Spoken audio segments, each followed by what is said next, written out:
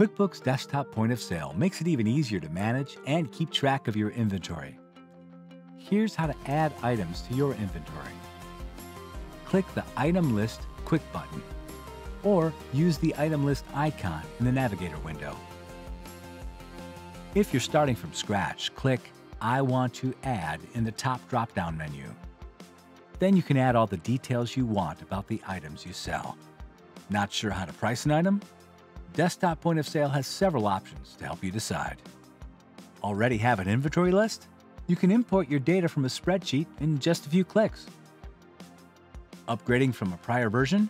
Your inventory files are carried forward, so you don't have to do any additional importing. If you're already using QuickBooks, use the Financial Center to import your item list into Desktop Point of Sale.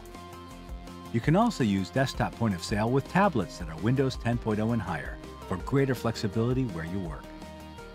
With QuickBooks Desktop Point of Sale, your entire inventory is right at your fingertips when you need it.